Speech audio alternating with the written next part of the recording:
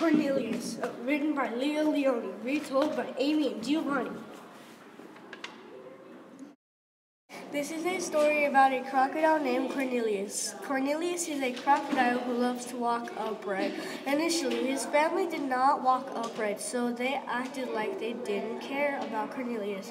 When Cornelius talked to his family, Cornelius' family did not listen to him. Right after that, they went fishing and Cornelius said something, but the others didn't listen to him. Cornelius left because the others didn't hear him.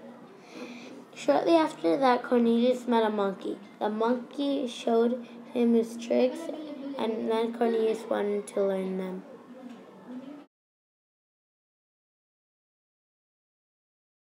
At last, Cornelius learned the monkey's tricks, and then Cornelius went back to show the crocodiles. So he did, but the others didn't care, so he began to walk. Once he did, he turned around. He saw the others trying to learn them.